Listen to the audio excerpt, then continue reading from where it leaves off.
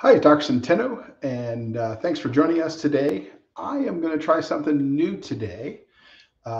Seems like this program I'm using to live stream called StreamYard is so good that I'm going to take it up a notch. And today I'm going to live stream to three channels, the Centeno Schultz Facebook page, the Regenix Facebook page, and my own personal YouTube channel. So this should be appearing on all three. I don't know if it really is. I'll check that after I'm done. Uh, but should be interesting to see if it works. If it does, that's pretty cool. So let's start first with today's topic, and that is how do we get to a CCI diagnosis or craniocervical instability diagnosis? I know that I have talked about that many times, but I want to make sure everyone understands it because sometimes I meet patients that have seen these videos and they're still not sure how we get there. So there's four different components for me to get to a craniocervical instability diagnosis. The first part is imaging, and there's lots of different things we look for on imaging, as we've discussed here, and I'm happy to answer questions about that again. Uh, but the second part is there a reason for this person to have craniocervical instability? Meaning, has there been enough trauma to allow that to happen?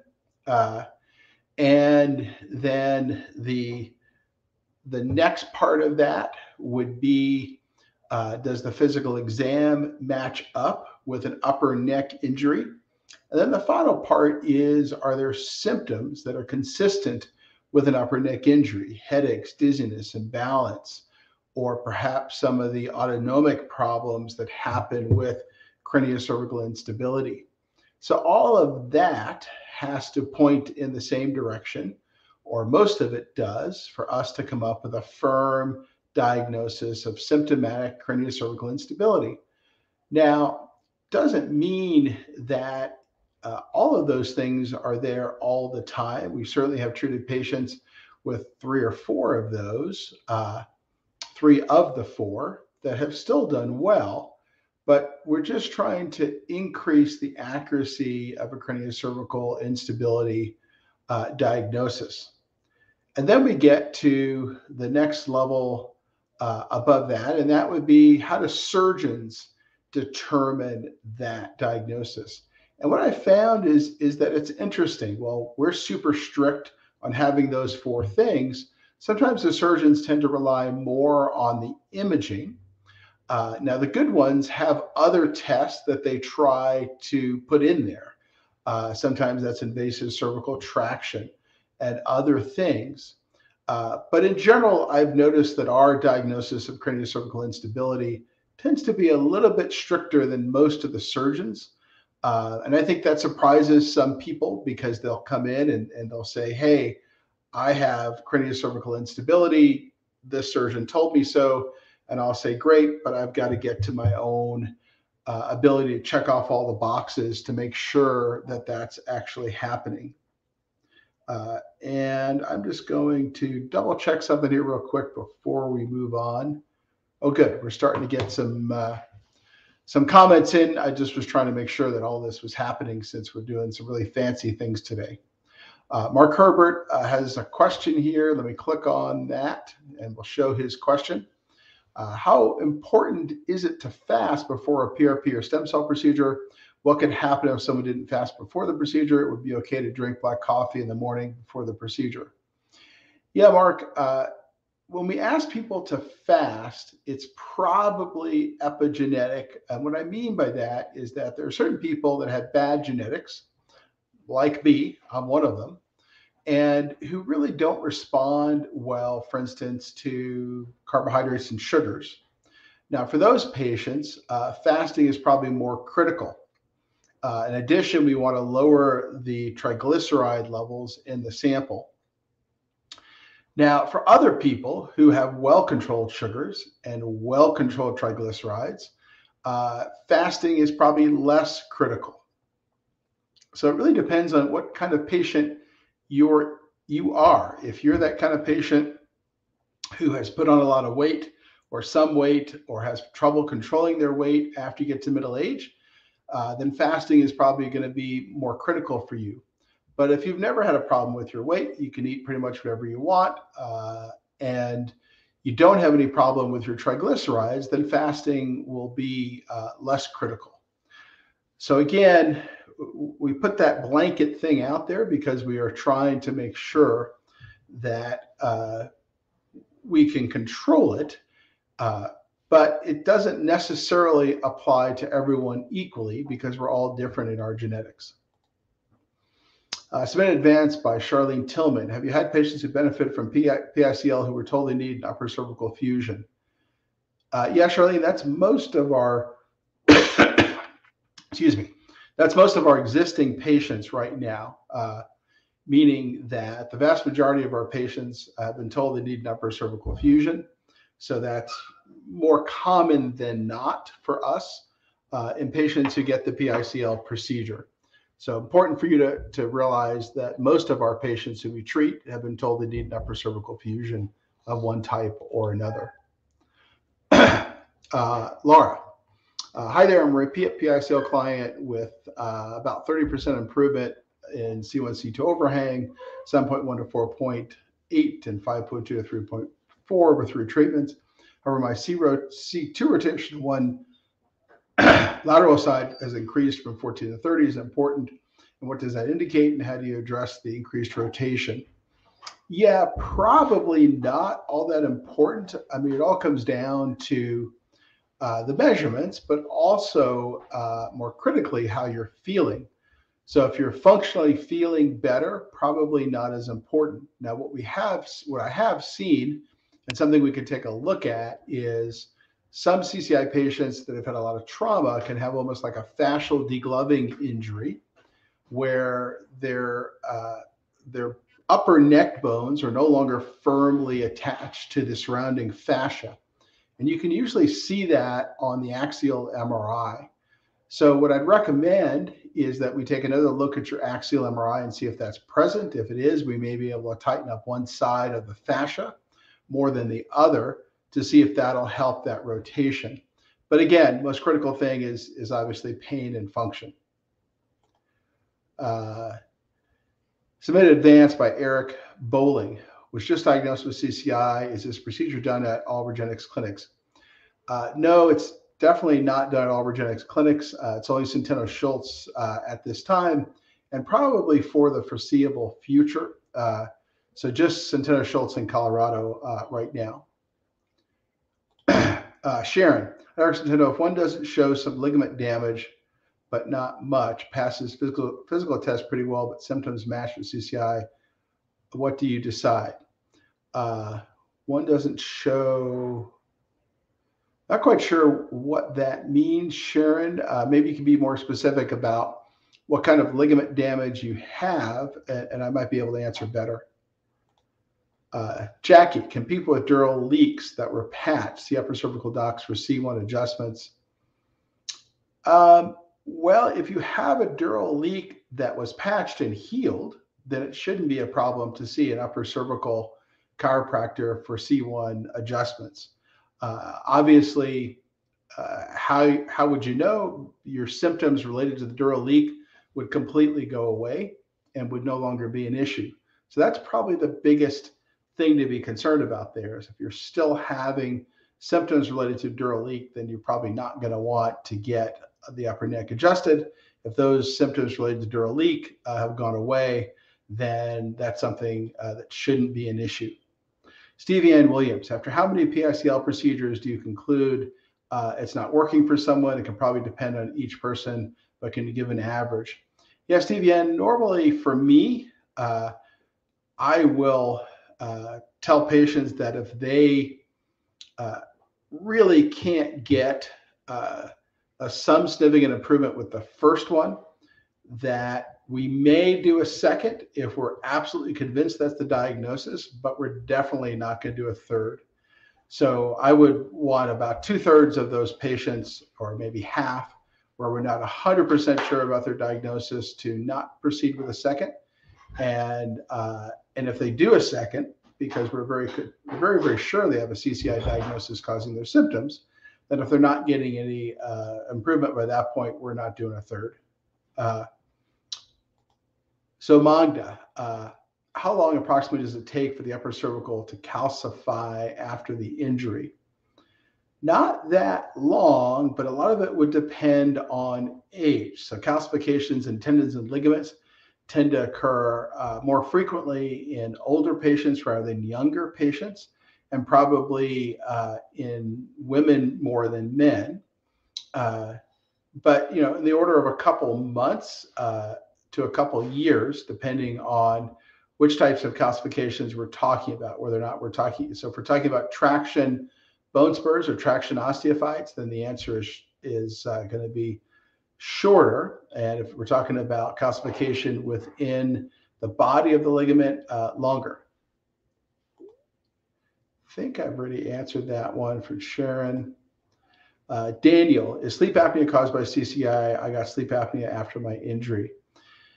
Yeah, Daniel, interestingly enough, we've seen a very, very high prevalence of sleep apnea in our CCI patients. Now, we can generally know that just because they can be difficult in that they can have mechanical apnea during the procedure. And so we've noticed that in a lot of patients. So the good news is, obviously, with modern anesthesia, we can control for that.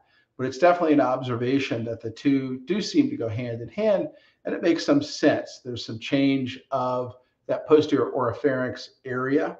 So it may, in some patients, CCI may reduce the ability to move air through that back of the throat area. I have head and cervical MRIs. How is that different from axial? Not sure what you mean there, Brendan. Axial just means a view like this. This is sagittal and this is coronal. So that's all axial means. It's just a type of view. Tada, I'm struggling to figure out how to get all the right imaging for the best review. I'm in the Bay Area and have access to great MRI facilities, but only DMX seems to be in upstate New York. Can you still get benefit from MRI to at least start the diagnostic process? Todd, there's about 100 DMX units around the country. So DMX is all over the place, including California. If you want to get any MRI, I would say a good thing to start the process would be a functional upright MRI with flexion and extension. And just to kind of review for everybody here, the least likely for me to get to a diagnosis is a standard cervical MRI.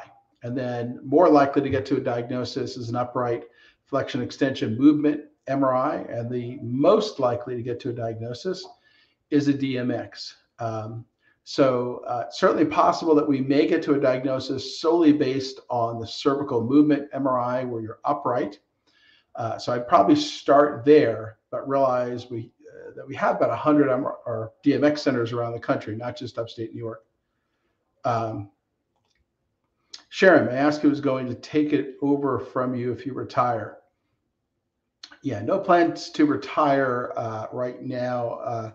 Sharon, I'm just going to a different kind of schedule starting late summer. So starting late summer, I'll be doing 4 months on in the clinic and then 2 months off. But during that 2 months, I'll still be doing things like this. I'll still be doing telemedicine, MPEs, etc.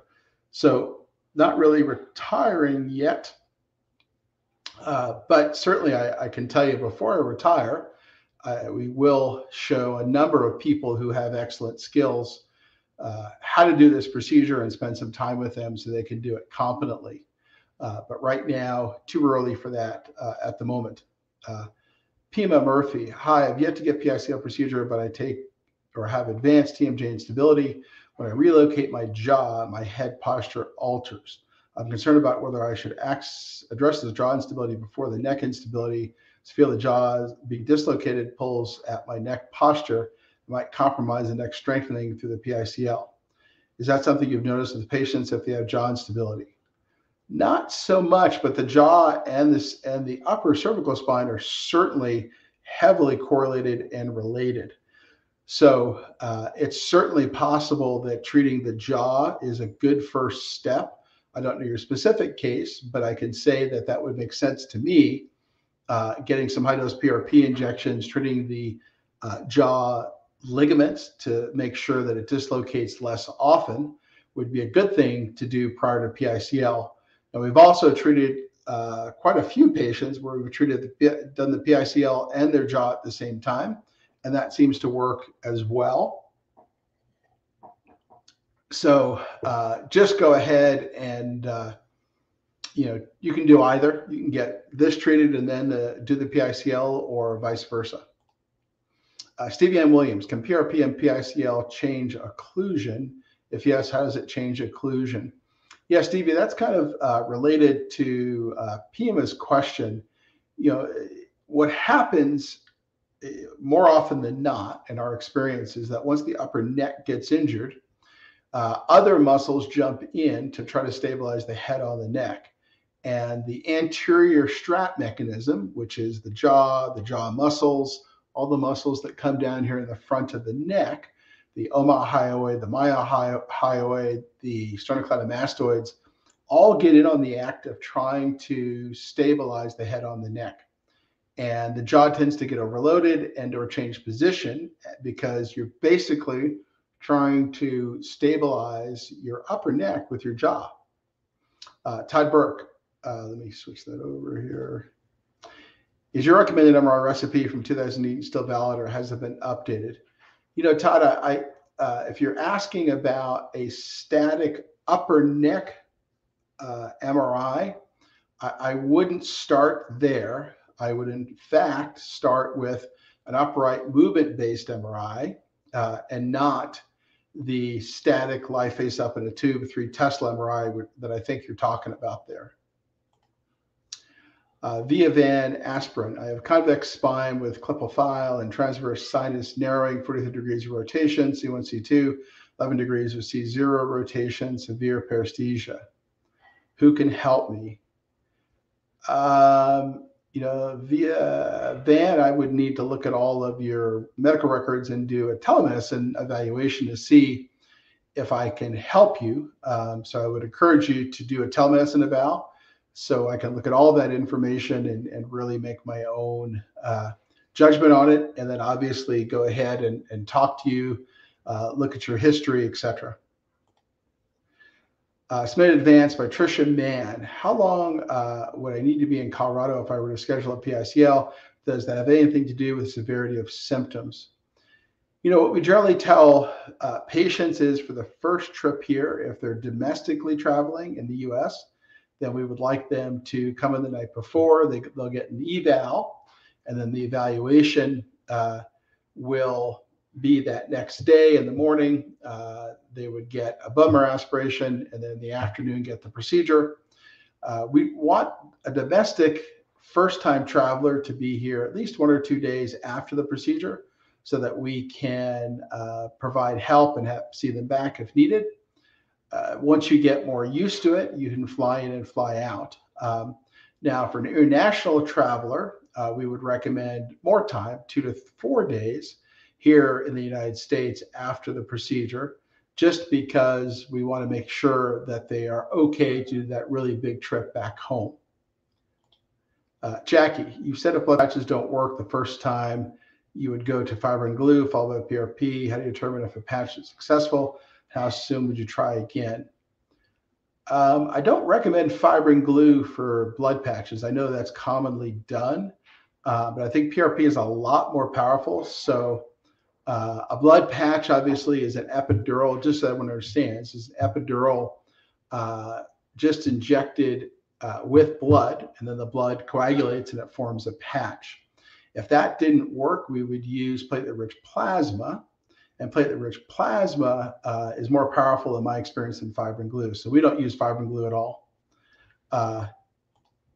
Sharon, damage to the apical ligament, AAOM, and ALL, what kind of instability would that cause? Apical ligament could cause instability in a vertical direction. The AAOM and ALL are anterior ligaments. So they would tend to cause too much motion in extension of the skull base 1 and 2. Sharon Neeson, how is the aftercare? Not sure exactly what you mean, Sharon, there, but general aftercare for PICL would be to go back to what it was you were doing before. So, for example, if the patient got a lot of relief from upper cervical chiropractic, they can go back to doing that. If they get a lot of relief from intermittent use of a collar, they can go back to doing that. And then obviously take intermittent medications if you've got a big flare-up. If you don't, then don't take any medications. And then we look at around the 3 to 4 month time frame to see how that patient's doing. CCI and AI diagnosis. I had an ultrasound of the neck carotid showing low flow and high pressure. And when sitting, highly abnormal waveform is correlating with symptoms, but no clinical explanation. Have you seen this pattern in other patients, and what could be the cause? Yeah, Pia, a lot of that has to do, ultrasound imaging of the internal jugular vein, which is what I think you're talking about, because we wouldn't really be talking about the neck carotids here, is an art form and is really can be interpreted very differently between two different texts that do it. If we really wanted to see what was going on there, we could certainly do a CT venogram that shows the flow through the internal jugular vein. And oftentimes, if there's issues related to CCI, we'll see the atlas pushing on that vein. And we have a lot of patients who have changes in blood flow through the internal jugular vein who have CCI. Jackie Jones, is there any benefit to injecting facet joints from C3 to T2 during a PICL from a stability perspective if instability is shown in DMX and felt by the patient and subluxations there cause symptoms, muscle spasms and nystagmus, but not pain? Jackie, the facet joints don't provide much stability. So injecting the facet joints should only be done if the facet joints themselves are causing pain. So that would mean that an examination showed that the C3-4, C4-5, C5-6, C6-7, C7-T1, T1-T2 facets were painful, and there was some specific reason to treat those. But we don't inject facet joints for stability. Todd, thanks so much for this session. Really appreciate it. If the moderators know the imaging center of the Bay Area, please let me know. You know, Todd, the best thing to do would be to reach out to Carla in my office, and she can give you a list of DMX places. I'm just going to search it now, right?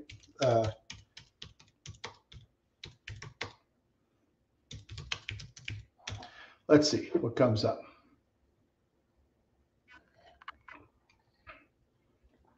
Looks like there's one in Dublin, California.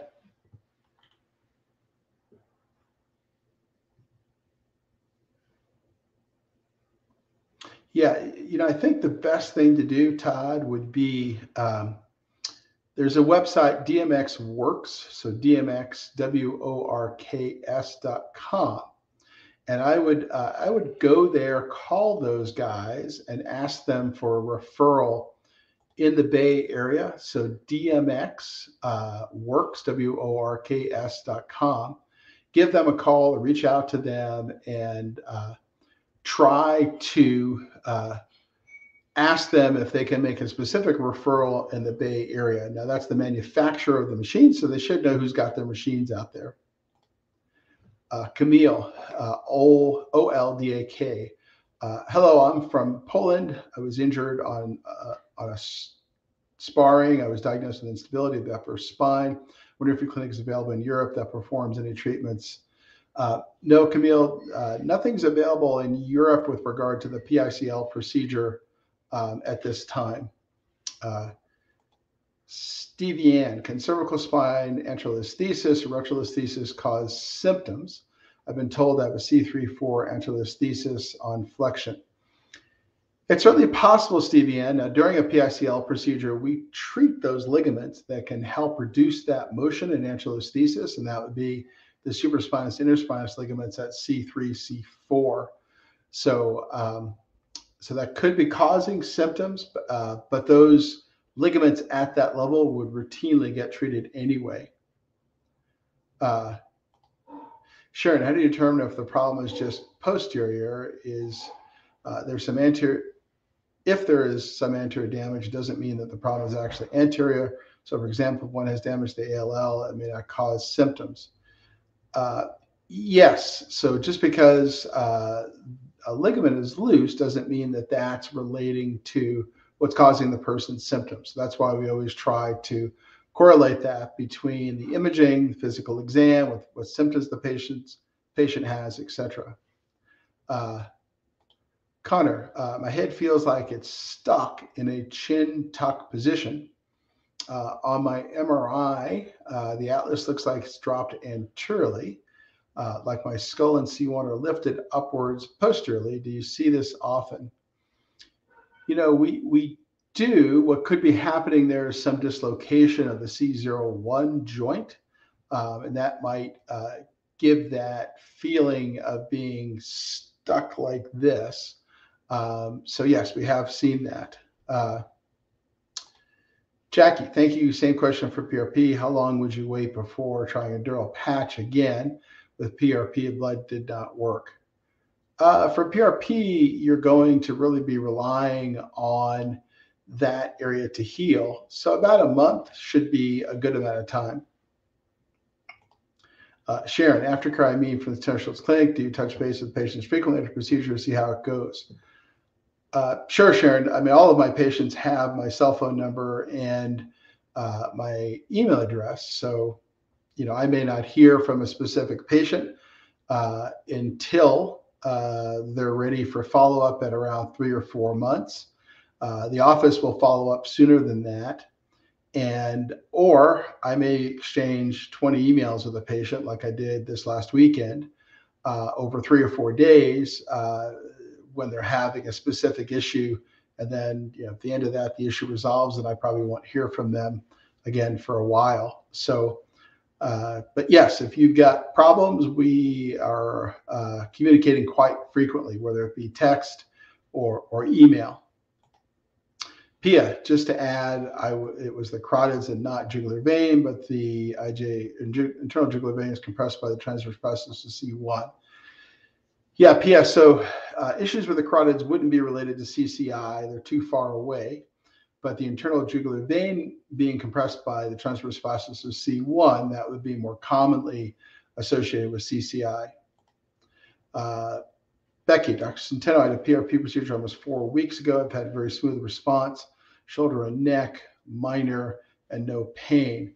I have mitral bridge ligament issue, we believe, in addition to C2 rotation issues we were trying to manage conservatively. You injected the posterior minor, but not the bridge. Yeah, so when we inject the posterior minor tendon, it automatically injects the bidural bridge, Becky. So glad to hear you're doing well, but the tendon inserts into the bridge, meaning that these are all names of things. And I know they sound like different things because they have different names, but they're all continuous structures. Sharon, can posterior laxity cause anterior damage, or is usually anterior laxity that causes posterior damage? Either can happen. Brendan, do you find tinnitus to be associated with compressed internal jugular veins? Not necessarily, Brendan. Tinnitus is not uncommon with CCI. So it's a pretty frequent finding, maybe 1 in 5 to 1 in 10 CCI patients has tinnitus. Becky, I'm experiencing CSF issues with a very typical movement that would cause mitral bridge ligament issues. Should we inject the bridge?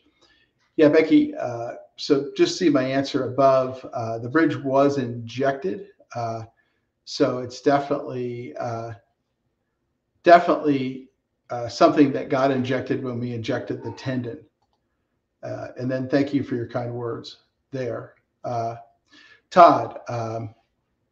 Todd Burke, that was payback for any time I jokingly sent someone my.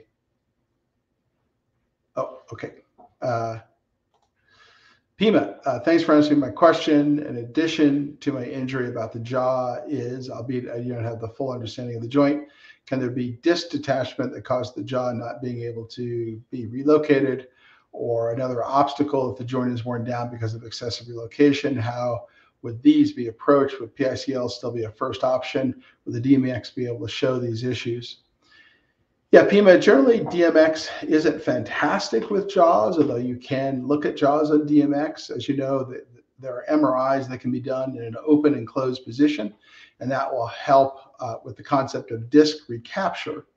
But realize when a jaw is doing what you're reporting, it's generally instability. So instability is due to loose ligaments. You tighten the ligaments, no more instability. So that's how that works.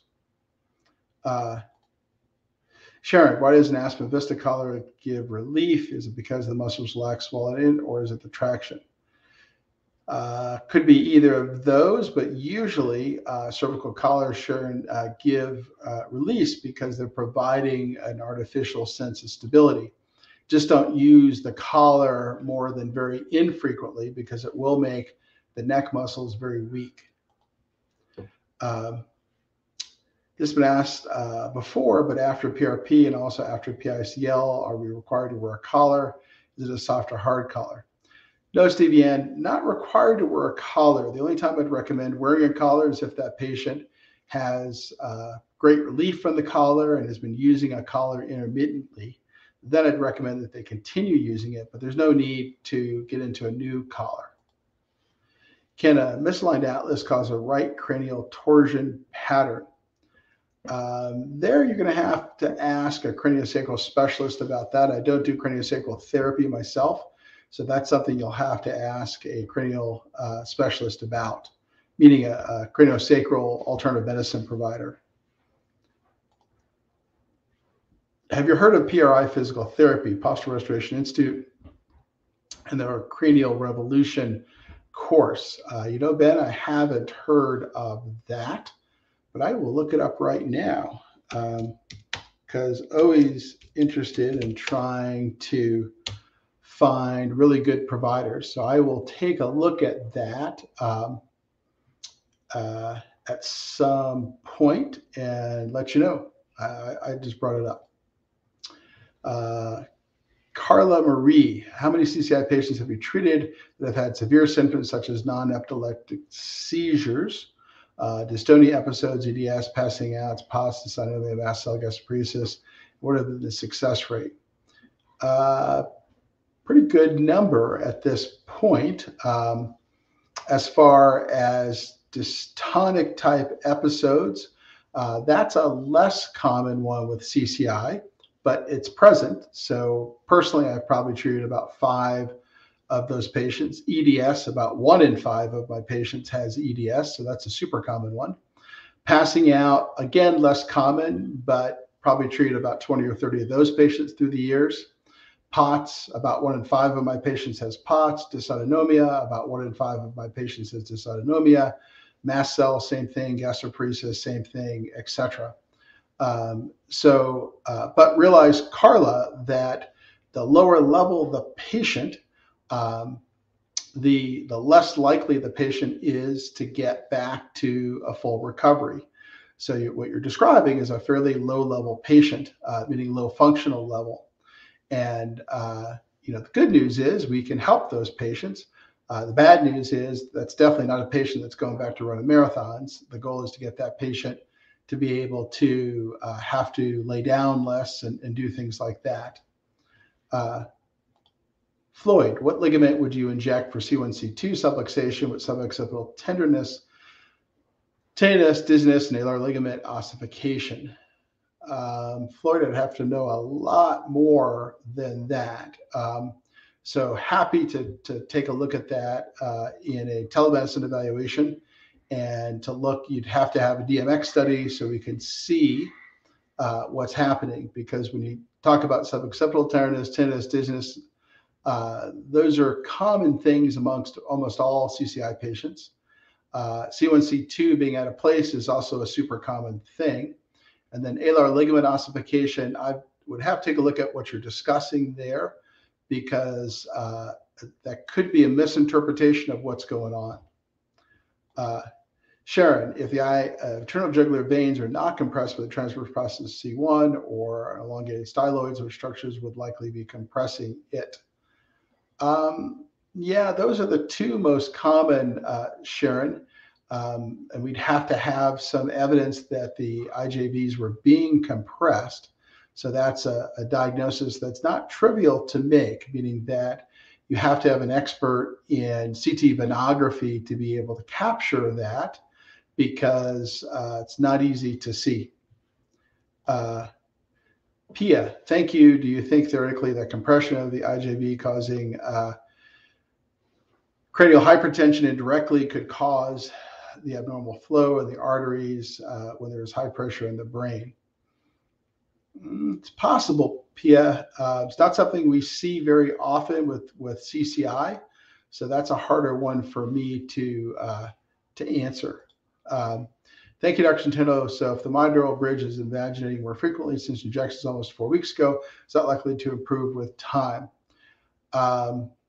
Yeah, Becca, the only way to tell if the monitoral bridge is doing something would be with doing repeated flexion extension MRIs, and those would have to be done using a protocol like Scott Rosa, where you're taking an MRI with different types of motion. So unless you've had that kind of motion, we really have no idea what's going on with the monitoral bridge. As far as whether or not, or as far as the time frame for tendon healing, that's going to be 3 to 4 months. So in 3 or 4 months, we'll make a decision as to what's going on there. Have you ever heard of stomatognathic system and the jaw's effects on it? Haven't heard of that, Ben. I'd have to look that one up. Sharon, what if a patient's anatomy improves by PRP or PICL, but symptoms don't improve? I think what you're referring to, Sharon, is the instability is improving, but the symptoms aren't. So there's two possibilities there. One is we haven't improved the instability enough, and we should keep on going. And we've done that in patients where we haven't seen much improvement in their symptoms, but we know that their overhang is getting better, so we will move on based with that information. Now, it's also possible that the symptoms are being generated by something else, in which case we might do a diagnostic evaluation, and that's where we go ahead and numb various structures to see if the symptoms go away. And sometimes we can get there quickly, and sometimes that takes a while to numb the right structure to get all the symptoms to go away. Carla Berry, this is my 15-year-old daughter. Gotcha. Sharon, which ligaments are responsible for an increase in translational BAI? Yeah, it could be lots of ligaments. Could be the apical dens ligament, could be the anterior ligaments like some of the ones you're talking about, including this superficial AAOL ligament here between the atlas and the skull. Could be the posterior ligaments, the AAOM, the PAOM, nuchal ligament, etc. Gotcha. Brendan, is there a way to treat ligaments more toward the front of the neck, like the stylohyoid? Yeah, Brendan, we generally wouldn't want to treat the stylohyoid ligament simply because what you're probably talking about is some calcification of the stylohyoid. So that ligament is getting beat up usually because of the CCI, and then it's calcifying because of that and making the styloid process look long. So in general, we wouldn't treat stylohyoid, at least at first. We would treat the CCI. Now, is it certainly possible that the stylohyoid's impact on the jaw and other anterior structures might need to be looked at? It's certainly possible. Jay, I've had 24/7 occipital neuralgia headaches since 2015. Recently, they have transitioned from being sharp on its worst days to having more of a burning sensation. Any ideas what could be the cause?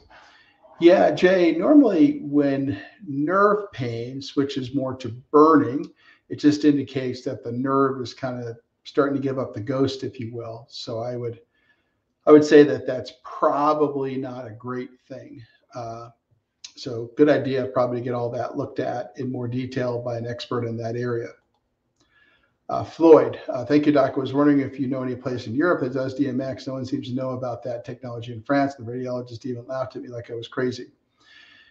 Yeah, Floyd, we've not had much success in Europe with DMX to date. Now, if you contact Carla, my assistant, there was one place where we thought we might be able to get a little more information, or that was doing something like a DMX. But if it were me, I'd probably just go to the London upright MRI. Let me look that up for you.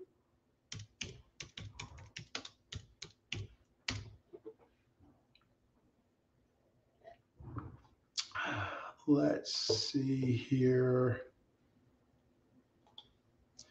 Oh, there it is. Sorry.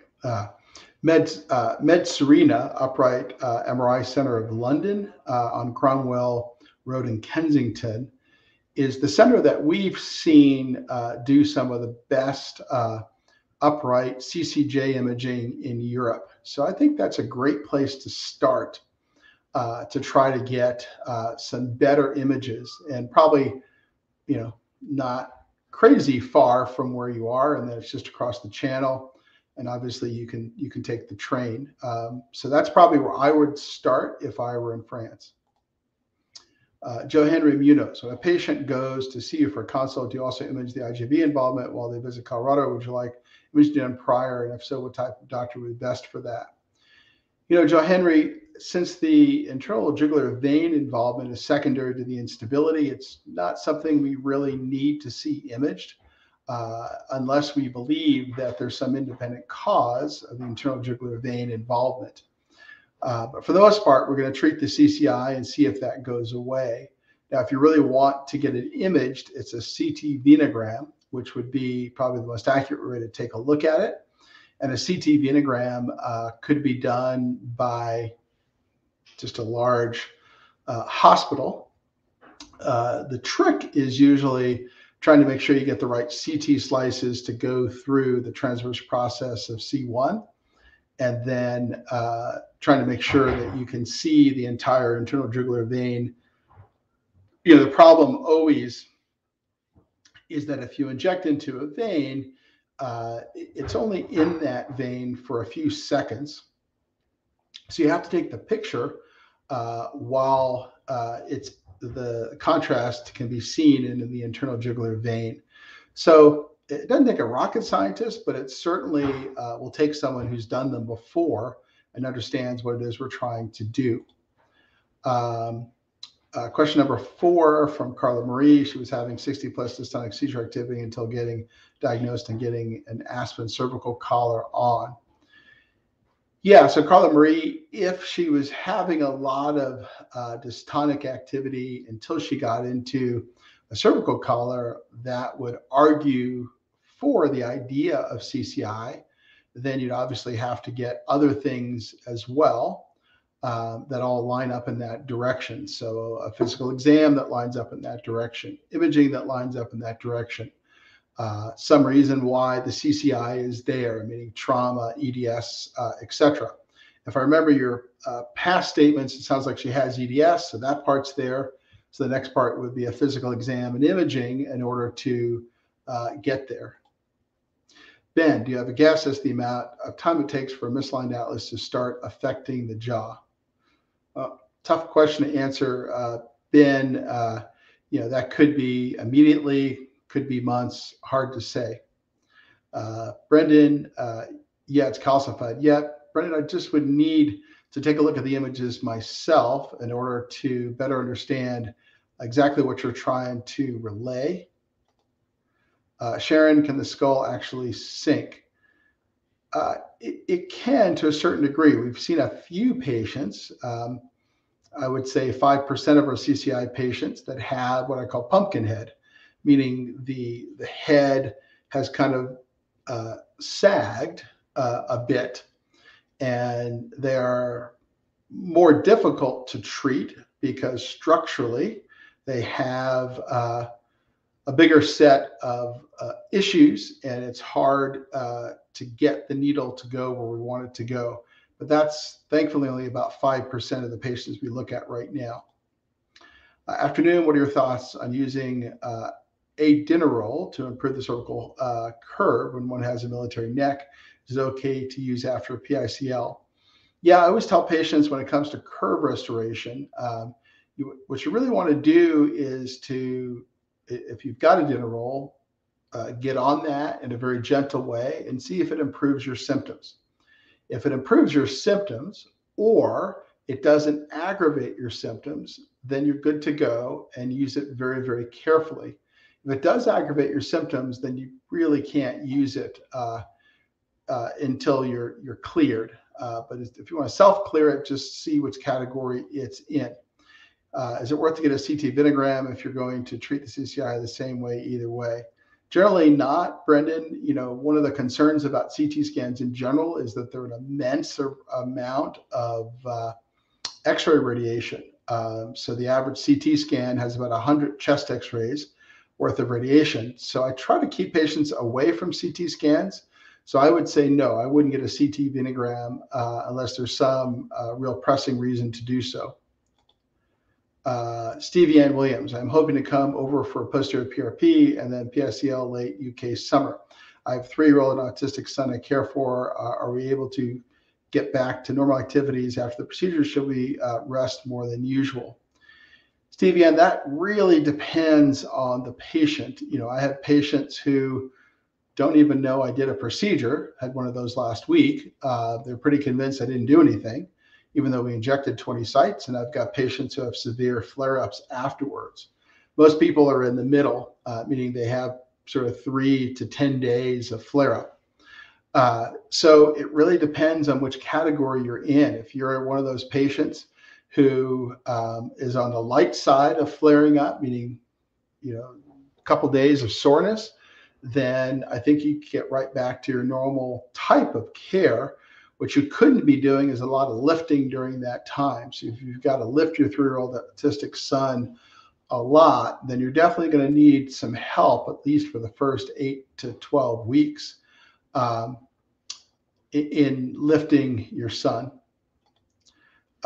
Terry Turner, DO, does an incredible job of cervical manipulation. Eureka, California, best hands I've had on me. Great to hear. Sharon, is there a way to decrease a dowager's hump? Best way to decrease a dowager's hump is not to get one. Hate to say it that way, but you really need to be working on that stuff for years to prevent it from happening. So if you already have a dowager's hump, you can certainly work to open up the chest, open up the psoas in the pelvis, do some Swiss ball work. But once a dowager's hump forms, there are changes in shape of the vertebra. And because of that, it gets baked in. So the best way to treat a dowager's hump is to avoid one in the first place, which means aggressive stretching against a dowager's hump for many, many years to prevent that from happening. Why does one get worse after car rides, even wearing a hard collar? Yeah, Sharon, the biggest thing about car rides, boat rides, etc., if you're the passenger, is you never really know where that next bump is going to come from. And if you've got CCI, you don't have the musculature that's turned on up there to protect things, and the ligaments aren't working either.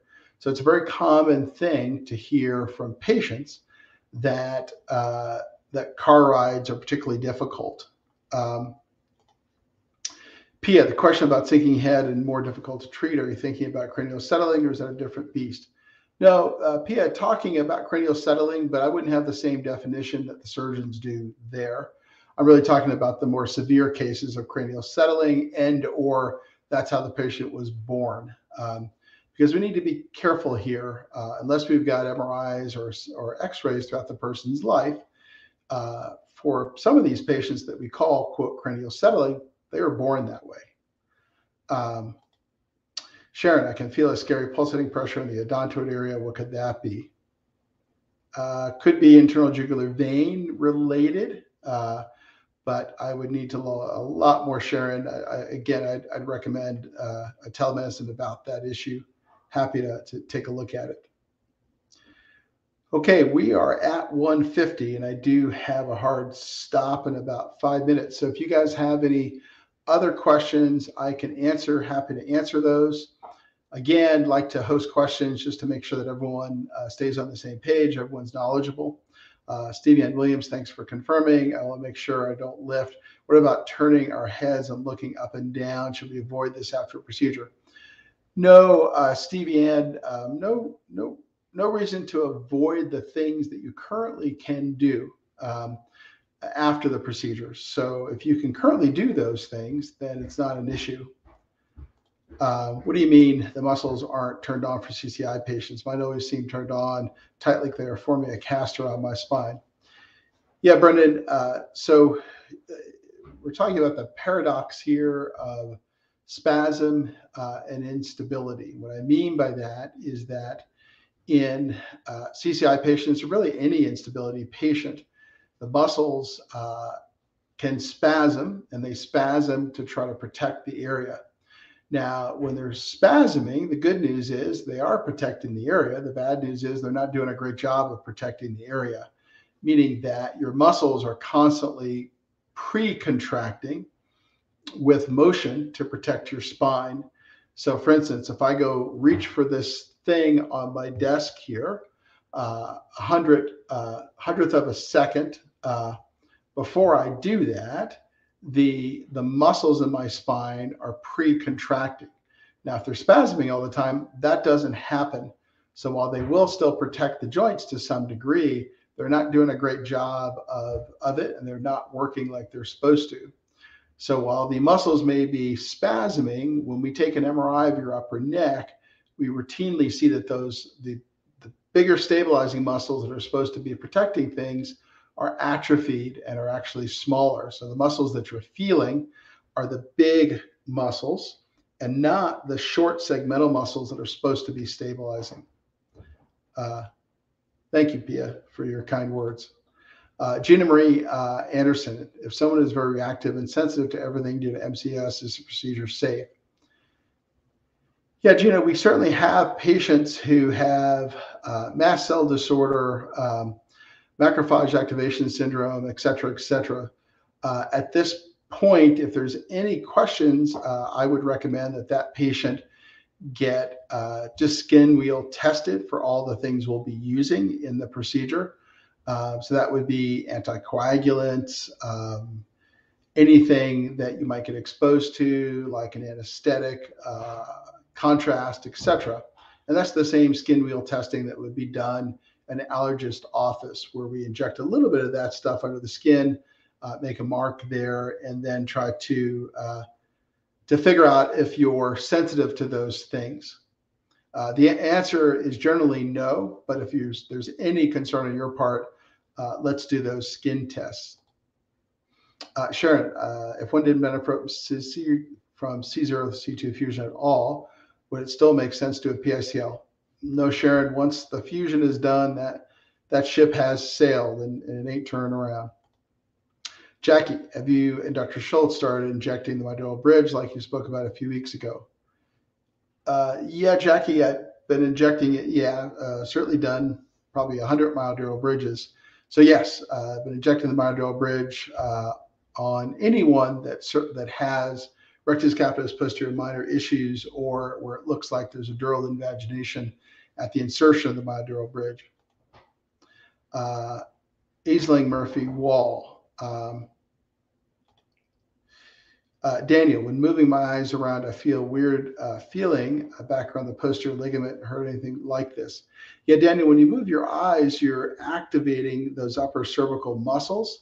So you may just be feeling some of the instability from the activation of those muscles. Jackie, would a nasal fluid leak that lasted a few days stop, then reappeared a few weeks later, then also stop, indicative of a CSF leak, and enough for you to treat with a blind patch? Yeah, Jackie, nasal fluid leaks are skull. Well, number one is you'd have to make sure that that is CSF. Um, and usually that's diagnosed with what's called a Pledget test. And you're talking about a skull base dural leak, and that's not something we can patch. We would patch spinal leaks, and that's usually skull base surgery. Now, there's an excellent skull base surgeon here, Dr. Hepworth, that can do that kind of Pledget test, but we don't do blood patches for skull base, just spinal. Sharon, can you recommend any medications that can ease symptoms a bit until we get treated? Yeah, Sharon, that requires a diagnosis. So the answer is no. Okay, guys, thanks so much. It's 1:55. I've got a hard stop. Thank you. And I'm going to be interested to see if this was able to broadcast to all 3 channels. I think if it did, then that's what we'll start doing again. That way, regardless if you hit the Regenix page, if you hit the Centeno Schultz page, you hit the YouTube channel, it'll be on that channel. So we'll see how that goes. So everyone have a fantastic week. Thanks so much for all your great questions. And if you have any additional questions, you can leave them below, and Carol, our Facebook person, will carry those over to the next session. This Friday, I won't be here because I'll be traveling, but I will be back on this coming Monday and then probably the following Friday. So have a great week. Thank you.